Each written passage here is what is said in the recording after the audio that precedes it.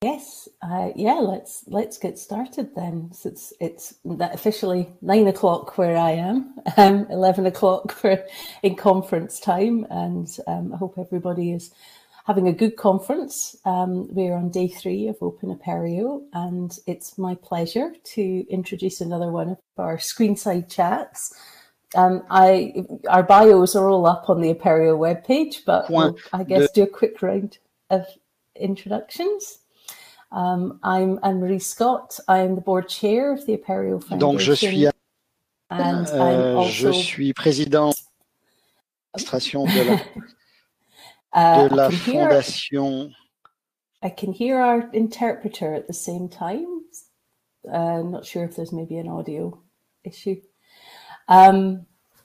So yes, I'm the board chair of Apereo. I'm also the provost of deputy provost of Athabasca University in Canada. And I'm going to just walk around the screen in the order that I have us here. So Deb, perhaps you could introduce yourself as well. Sure, yes, I'm Deb Bryant. I'm presently work at Red Hat, running the open source program office, which is located in the office of the CTO. I have a long relationship with open source. I got my deep roots in education and open source working at Oregon State University at the open source lab there, where we had opportunities for students and learned so much from students about open source. And I'm very pleased to be included in the panel today. Thank you. Thank you for being with us. And Lucy. Hi, I'm Lucy Appert, and I am the director of the Office of Educational Technology in the School of Arts and Science at NYU. I'm a former board member at Apereo and have worked for many years really on the user coordination side of open source software projects and trying to bring together the needs in communities and the creation of some of these projects. And I work a lot now on open educational practices, particularly the creation of open learning objects and OERs. So it's very exciting to be here and be part of this conversation today. Excellent, thank you. And I feel like we have all flavors of open. We were talking a little bit just before we got started about open access as well. And I work in an open university, as in an open admissions institution. So there are many different flavors of open in our community. But we are here today to talk about open source software and open approaches and the extent to which they've been a part of some institutions' pandemic response, but not everybody's. And really, how do we, I don't want to say deal with that, but how do we respond? When I think a large number of institutions did kind of pivot to commercial proprietary solutions. And I believe some of the other talks from earlier in the week have highlighted some of the dangers that might be down the road as a result of those strategies. So what do we as open source communities do to respond? How do we maybe amplify our messages? And what are the emerging lessons for us as we move into this new or next normal? But maybe we could start just with a little bit of a pandemic reflection, not that we're out of the woods yet, but what are the kinds of characteristics that we think more resilient institutions have displayed? And who's kind of weathered the storm better over the last year and a half? And I will throw that to either of you. Well, I can start with my limited observations because I'm certainly not working in institutions, but my experience with those that have been, the institutions that were had a mature environment for doing distance learning, of course, had an easier transition. That was probably key. An example would be Brandeis University, where as a board member of the Open Source Initiative, we partnered with them to develop an open source technology management course about 1.5 years ago. It's the first one. And that's a post-grad series of courses, and they had a long-established distance education platform, but the rest of the school didn't. And so when the pandemic came, they became kind of the competency center for figuring out how they could keep their students engaged and how they would continue to operate. And I can well imagine that being the same situation in other campuses. So that was one of the key things I saw. And then, of course, very thoughtful development of strategies to keep students safe. Much work going into what a return would look like, to hold hope while they were still operating, that they could keep their commitment to keeping students safe and returning to operations when time was ready. Yeah, you know, one of the things that struck me over the past couple of days is hearing that other institutions have seen the same things my institution has seen. And I think one of the things that can make institutions either more resilient going forward or really in a bind is the degree to which they had the capacity to own their own products. There were so many learning products that were created over this remote period. And you know, these are done in vendor proprietary platforms. Actually, several people have made the point that many of these platforms are going to make more money from storage fees than they do from the actual licensing anymore. People have lost control of the metadata, the ability to put these products together. They've got a lot of silos going on. Our institution is running Kaltura.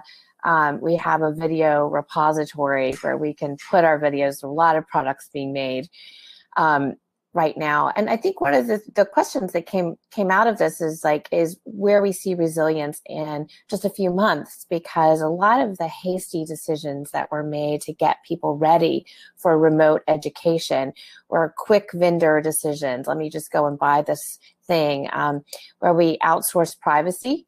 And we also outsource things like storage. So, you know, I think an important point from the privacy panel yesterday was that these are going to come back home to roost, and there's going to be a recoiling from a lot of the remote practices that could get us further in terms of the types of distance education that Deb was talking about, and being able to make that more part of our curriculum. So I think the institutions that were really at least had some ability to control things like storage, things like data, often using open source solutions, are going to come out more ahead and be more resilient. There's a kind of paradoxical danger in here around the institutions who have weathered the storm better are those who've made substantial investments in technology, in distance education, online education, but with that, the digital competencies and literacies that go with it. And perhaps also ensuring that sort of digital awareness and digital leadership is baked into their organizational structures. And if we see this kind of backlash as a result of the choices that have been made during this time, maybe the impetus to continue investing there will be a little bit difficult. I mean, I think there's no doubt that everybody knows there's a kind of good business continuity reason to do it now, but the extent to which online learning will be popular with learners in a number of cases, and therefore how happy they will be to see portions of tuition, particularly in countries with quite high tuition fees, going on something they didn't have a good experience with. That's going to be quite a tricky balance, I think, for some of those institutions to walk, especially as those fees rise, as they will, no question. I mean, maybe they'll come down a little because the volume of usage isn't so much, but once you're on the hook, you're on the hook. One thing to be very mindful in my experience, so I worked in the public sector for state government and then at a public university, is to be very mindful of your contractual agreements and understand what the life cycle of these commitments are. Because the time to revisit the decision is not 2 weeks before the contract expires. In fact, if you can find a champion in the university to track that and be very mindful and stand up discussions to normalize conversation around what could happen, what could we replace with, has to start well before the flip will switch, right? And so I really encourage anyone on campus to understand what those obligations are, what the life cycles are, anything in their technology portfolio that they may want to evaluate, and put those on a calendar and make a plan to start leading discussions early in the process. Yeah, I couldn't agree more. And I think from the faculty and user standpoint, the questions that we always want people to ask are, how do we break up? How do we get out of this? Can I take my products out of this platform? Where does it come out in a user readable format? Can I redo it? And you're going to often find if this becomes part of the procurement process, you're not going to hear the answer you want to hear from that. I think a lot of us have lived through the flash apocalypse in higher ed, and we kind of know that you should ask those questions. But I love the idea of the calendar and of just imagining how it ends before it starts. I think that's so important. I have a whole conference keynote in me on procurement if anybody ever wants to give me one. But it absolutely is. It's an area, I think, as institutions, I'm talking at a sector level. There are people who do it very well, but at a sector level, I think it's an area where we don't do it particularly well. I am infamous for reminding companies when they offer me access to their beta products and product advisory committees that I'd like a discount then, because I'm giving you free product development. My staff are going to come and give you their intellectual capital, so you'll be dropping the price. But yeah, this tracking of the things that we use and spending the time to really explore the landscape and understand what our options are. I do worry that far too often we use a competitive procurement process to explore the options, which is entirely the wrong way to do it, particularly if there is an open source option out there or a variety of options out there. That analysis of the market and as you put it, Deb, the kind of what could it be for the future, what are the options for us, has to come well before we get into any formal process, because the risk is you walk into a formal process in a position of lesser knowledge from a start. But the other danger, of course, is that once you're in a competitive process, you probably have ruled out open source at that point, because very few companies have the capacity to bring something through an RFP. There are very few companies in this space. I mean, I think people like Moodle might, or a Moodle partner might, or a Sakai partner might, but the number of options, you've closed down your number of options quite rapidly by that point. I could talk about procurement for far too long. But I think how do we go about identifying open source options and acquiring them? Because I think that's something I do hear people ask about. How do I do it through an RFP? And I have to say, well, you don't do it through an RFP, but then what is the process? Because I think people still need a process laid out for them. Well, most institutions have an RFI process, and you can make friends in procurement early on if you can ask them how you might use that vehicle to look for solutions like that.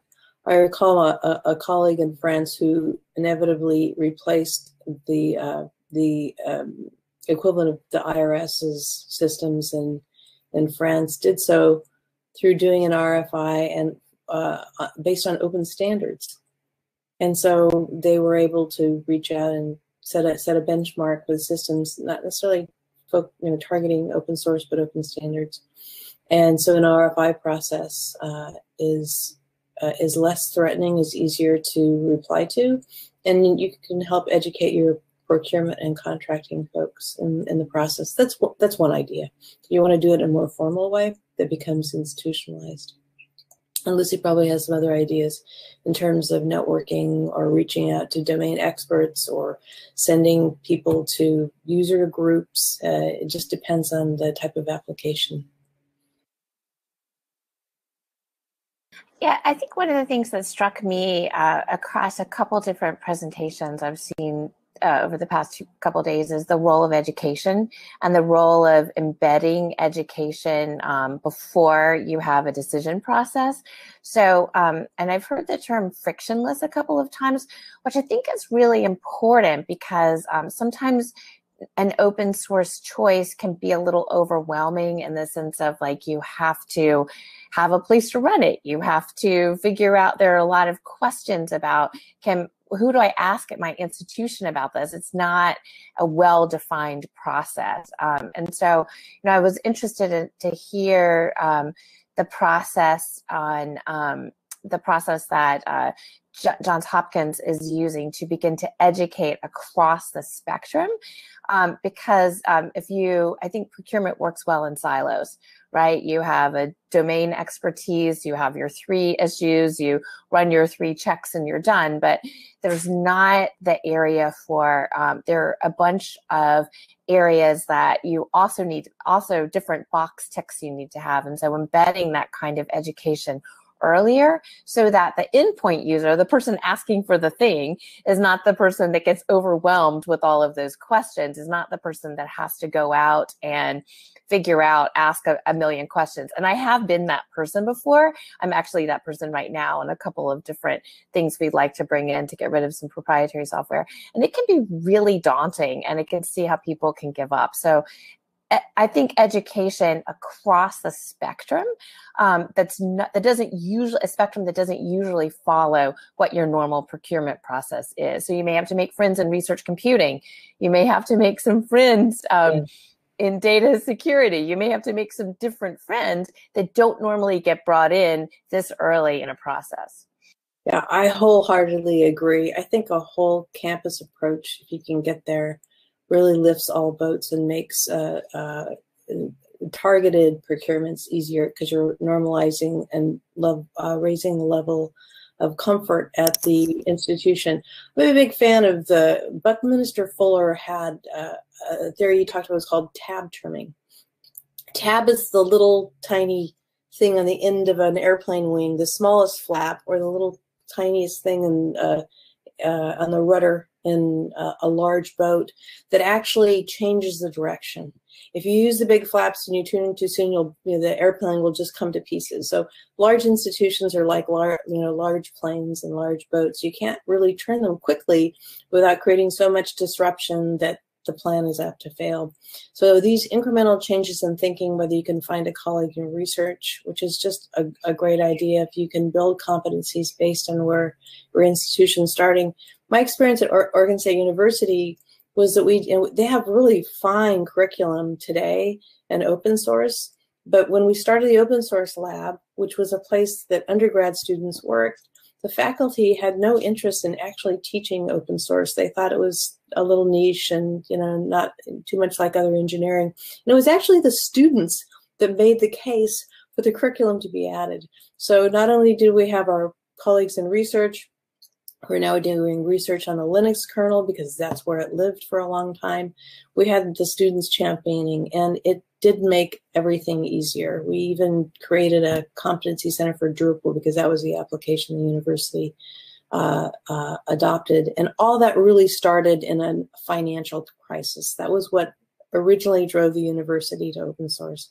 And then they started building competencies around it. And having more people involved across the institution makes a huge difference. Lucy, I'm really glad you raised that. I can't help but connect the reference to students to your little opening video, Lucy, as well. One of the thoughts that went through my head when I was watching it was, I think some of our focus has been very much on, to date, has been very much on the enterprise software space. And I'll pick on the LMS since we're in an ed tech space at the moment, but how can we use open source in enterprise? And I wonder whether the opportunities are different. I'll be totally honest, and apologies, Chuck Severance, if you're watching. I don't like LMSs. I think they're quite boring. I think they're quite boring ed tech, and I don't think that they do an awful lot to develop digital literacies and competencies on the part of our students, particularly in a very datafied digital world now, where you need to be more than just a user and a consumer of a system in many ways to play an active role in society. And so the space for open source in innovation in learning and teaching, I don't think is in using an open source LMS. I think it's in using open source in the guts of the teaching and learning activities themselves. And that was something you touched on in your opening video. So can I tap on you to say a little more? Yeah, I have one good story from this, and Deb's account was reminding me of this. So, you know, Jupyter notebooks are an open way now of doing research, of doing publication, of doing teaching and learning. And it is so fundamentally open source in the idea of anyone can take this and grow from this work. It is around reproducibility and around transparency, but it can be really hard and so you want students to use this, right? And all of our research faculty are using this. This is kind of how you publish your data now for data science. But it can be really hard. People get stumped. Like, how am I going to do this? How am I going to do this around my campus? So a Jupyter Hub is wonderful because it within your campus allows you to share information, but also allows you to hook in and share information other places. We didn't really have infrastructure for that at NYU.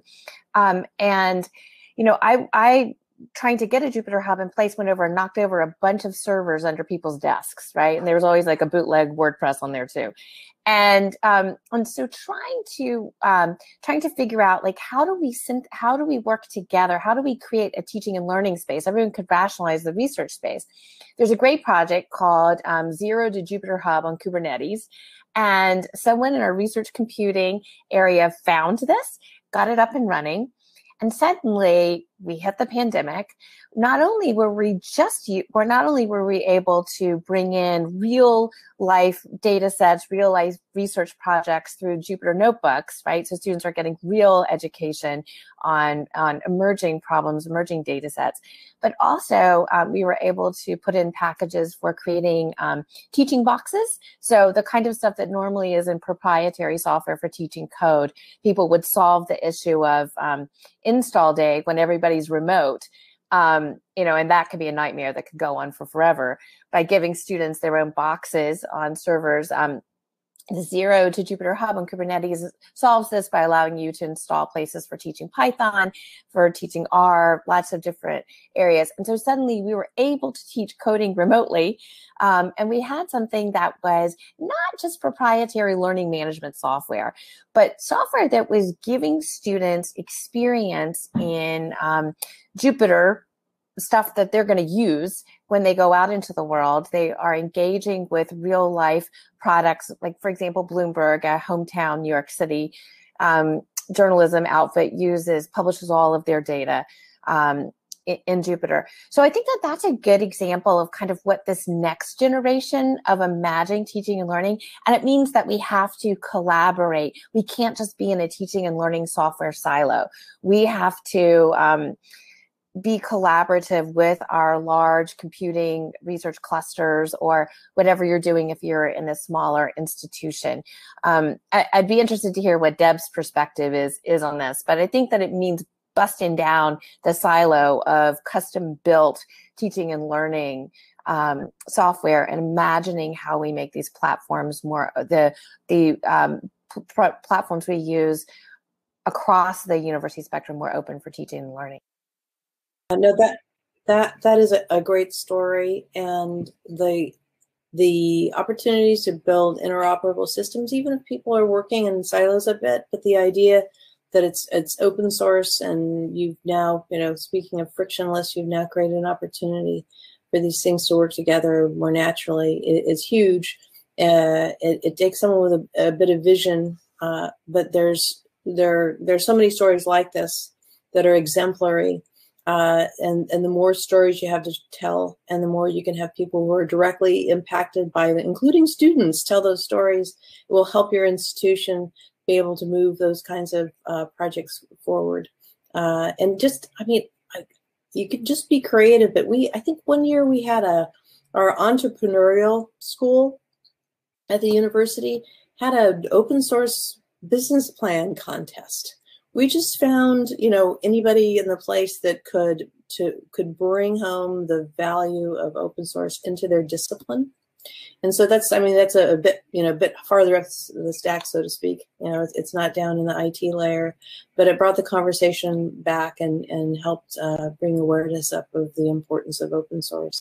And that was, over a dozen years ago. Everything is certainly emerged since then. And you're right. Today, yesterday's last generation, the folks who now have started companies and sold them for millions of dollars that came out of the university system are followed by digital natives and engineers that have an expectation that there should be no friction in their development environment, that they should be able to, sew these systems together. And I would highly encourage that approach. It's an architectural approach. But wouldn't it be great if someone like Sai Chandra, floated that idea at a national level to create a national standard for architecture and education? Just a wild idea. I would adopt that. Well, I'm smiling at the mention of Jupyter notebooks because one of the things I was involved in prior to my role in Canada was at the University of Edinburgh, where one of the keynote speakers earlier in the week, Melissa Highton, is still, we work together very closely there. She had the job of trying to be my boss, which I really I sympathize with anybody who tries to do that. But we one of the things we worked on there was a national service, a Jupyter Notebooks national service. It's available, it's supplied by the University of Edinburgh to the whole of the UK education sector. It's branded as Notable, but it's entirely based on Jupyter Hub. It's based on Kubernetes. So it's Dockerized, or containerized rather. And I love that model where institutions with capacity can create services that they can offer to the sector as a whole. And I know if we have French colleagues on the call, this is something the ASAP Portail Consortium have been doing as well, because this is, for me, is one of the real sweet spots that we have, where we can leverage open source to build for our own needs and drive it according to our own business requirements. But we can ensure for those institutions who don't have resource, who don't have capacity, they can still play, and they can still play in a way that they're comfortable with. They can buy a service with a service contract and some hosting and all of that stuff. But we keep the money within the sector, we keep the expertise within the sector, and we keep that control of our own destiny, which is one of the comments I think we made at the start. The institutions who had more control over the product are sometimes the institutions who've done better. But one of the things that we did, both with Jupyter Notebooks and with WordPress, actually, and we released the piece of work we did with WordPress as open source, was we built LTI connectors for them. Because one of the barriers that I have seen over and again is the administration overhead, where things are not well integrated. An academic colleague's willingness to pick something up and use it in a teaching and learning context is often very tightly bound to how much work they're going to have to do to set up accounts and distribute information to learners and so on. So creating that larger architecture that you spoke about, Deb, and that frictionless access to some of these systems, that actually took us into a space where we had very much a blend of commercial and open source. It was a commercial LMS connected to actually quite a large collection of open source things that enriched and enhanced the learning experience. And that's a wildly exciting space for me. I don't know if anybody wants to jump in on that. How do we help others get there? How do we develop this kind of space?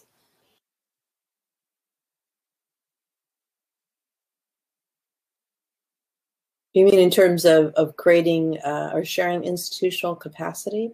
Sharing capacity, or back to that education piece. And we have touched on open source project offices a little bit in some of our conversations. So maybe we should open up that a little bit. What might the role of an open source project office be in creating this more future-focused, innovative learning and teaching environment that we can see the potential for?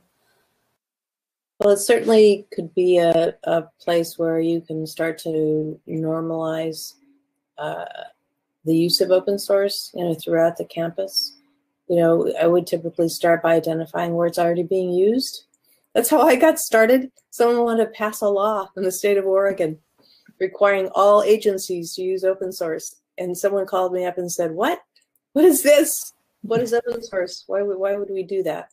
And my first step was actually to find out that the state was using a lot already.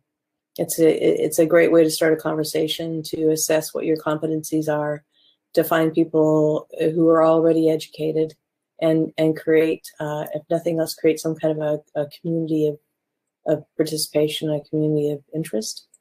An open source program office sounds like a very formal thing. I mean, it can be as little as having one person whose role in the institution, who may work for the university's CTO or CIO, who has that charge to develop a program of education. But showcasing the things that are already happening are important, and also bringing in peer organizations. I mean, Apereo is just a perfect platform for these kinds of discussions. But on the campus themselves, just to bring in people, any organization, whether it's government or in the private sector, to talk to someone who has to get up in the morning and be accountable for the same things you are, who's either held up to public scrutiny or has P&L responsibility for a thing, to talk to that person who's already taken that risk and made some strides is really important. So I think a very important role in any kind of a formal program office is to start with education and championing what exists, to expose the institution to their peers that have already made that leap. And then you'll find natural connections to work on projects together. It's one way to go about it. I would think those would be some ideas. As Deb was talking, I was thinking about how there was a whole generation, I think, of people who got involved in open source by working on their institution's projects as students. That opportunity to be a student worker in IT or to contribute in other ways. And I don't think that that's a large pathway in a lot of institutions now, in terms of having kind of recognized pathways for contribution. Although, as Deb said, you often don't know where that's happening, but there's not also an emphasis on giving back.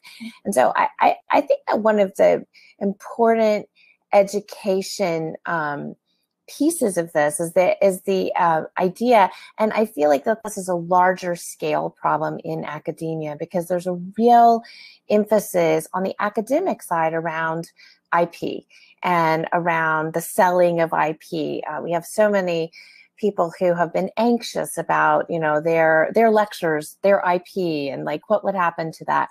It's a completely different mindset, I think, than what you have around the idea of contributing and collaborating and building on the work of others, even though we know that that's the heart of scholarship. That is what scholarship is you check out the foundations that are there, and then you do innovation based on that. So I think that there's also a really strong education piece here. In terms of like what we are asking students across the board, I was excited about the Wikimedian in residence from University of Edinburgh and the idea of knowledge production. But I think, in our computer science classes and our engineering classes, are we having them take a look at explicitly open projects and contribute to open projects before we push making your own whatever?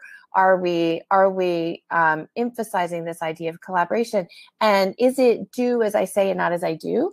Are you having professors who are giving away their lectures, right? Making them available?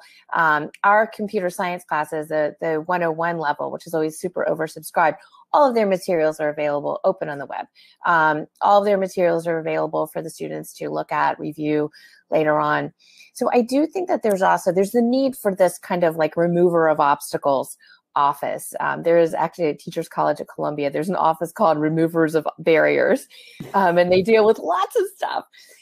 So I think there's a need to remove the barriers, but there's also a need on the intellectual, the teaching, and the forward-facing part of the institution to embrace the reality of what education and what scholarship is, which is collaboration, which is contribution, and which is being part of a larger community that is working towards something, right? And so that, so I think that that is also a really important part. I was excited to hear that that's a piece of the Johns Hopkins schedule as well. You know, you remind me when you're talking about using open source as a teaching platform and number of ideas, collaboration and contributing back. There's a couple of campuses in the US that have formalized a teaching program based on student contributions to humanitarian free and open source software. For folks that aren't aware, you probably have heard of this, but it's just one of the most remarkable things. And the seed of the idea of doing this actually came in part based on social science, where they were ruminating over why it is we have so few women in engineering, such a dramatic fall off in the last decade or so of the number of women approaching engineering and science and STEM careers.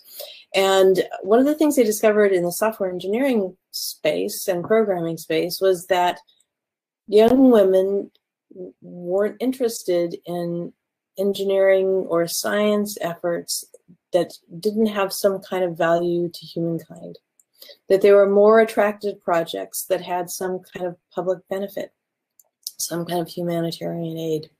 And so at a couple of campuses, they've created programs where the students come in and learn about open source and have an opportunity to pick a humanitarian project to contribute to. And that's the teaching module. So they get a 2-for-1. The student gets used to the idea of contributing to society, doing something beneficial. The classes have like 50% women in the classes, which is a remarkable plus for inclusion, which is greatly appreciated. And I think it's a really wonderful model and example of the kind of thing you're talking about, Lucy, which is to get us thinking more about collaboration.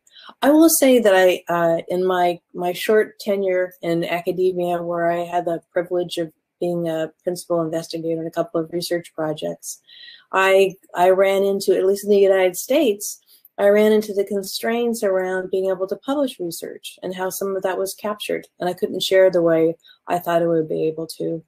And just, to like talk out of school a little bit, when we were trying to figure out how to sustain the open source lab, the first response we got was, you should sell your IP, which of course we all burst into laughter. But that is an institutional mindset and an expectation I don't have an idea how we can break the back of, but the expectation that a faculty member is measured by the research dollars they bring to the institution, but the intellectual property has to be sold, which is built into some of the granting structures in the United States, mm-hmm. is something that's very difficult to overcome, and it's not conducive to the very values that academia in general supports, which is collaboration, and especially when you work for a public institution where you're a land-grant university and your role is to help build community. That was always a challenge for me. I'm sure other people are working on solving that problem, but I have to say, Lucy, I agree that's antithetical to collaboration and open source for sure. And I think with my with my European perspective, I think that's stronger in North America as a cultural thing than it certainly is in Europe. The UK probably sits in the middle of those. I'm aware of our time, and Lucy, I don't want to cut you off here, but we have 2 minutes, and we have had a question, and I think it draws on one of the words that you used there, Deb, which was inclusion.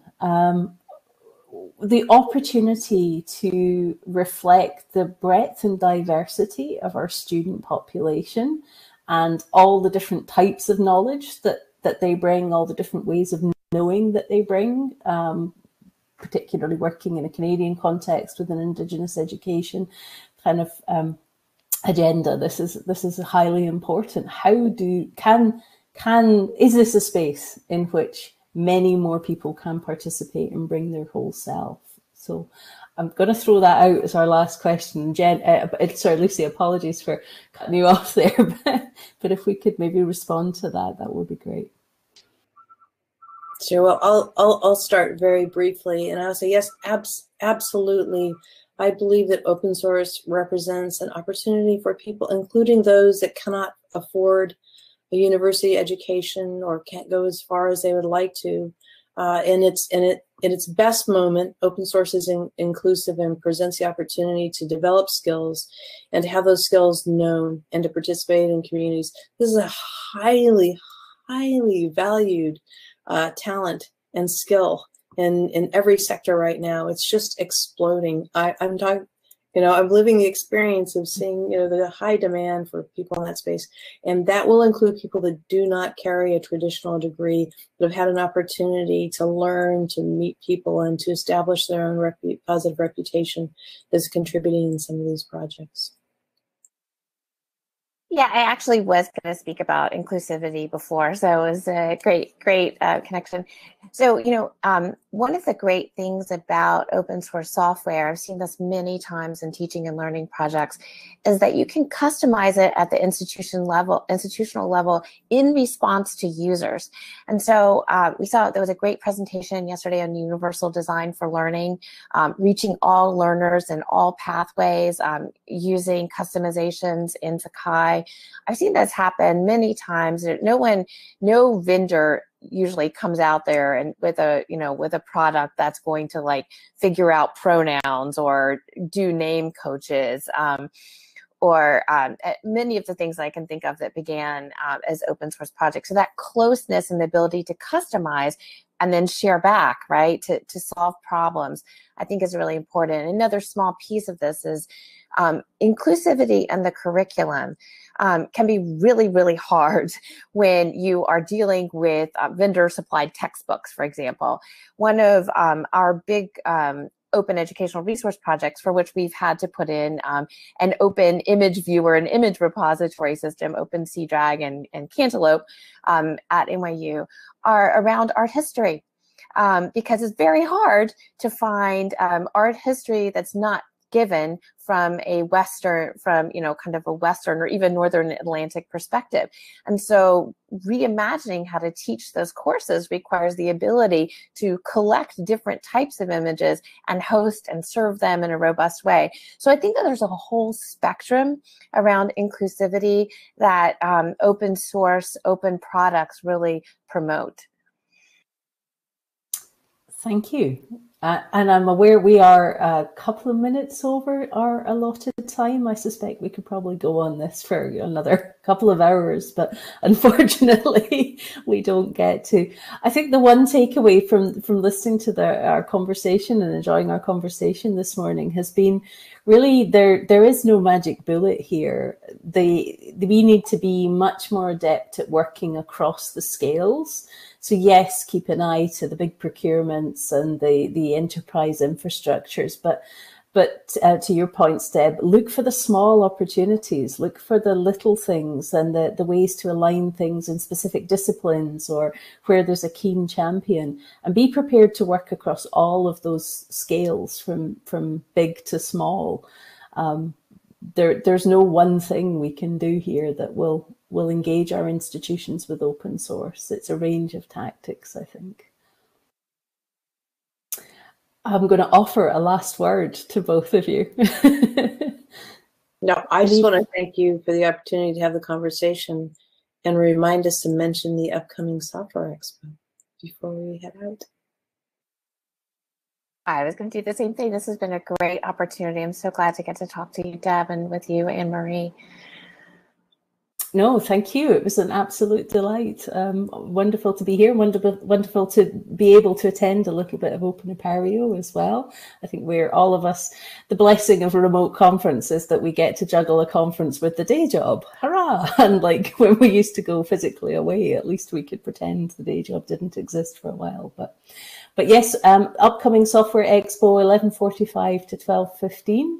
The links will be in our Longsight platform, so please do go and check things out. Thank you, everybody, for joining us. I think we had over 50 on the stream. It was a pleasure to have you with us, and enjoy the rest of your day. Thank you so much. Thank you. Thank you. Bye.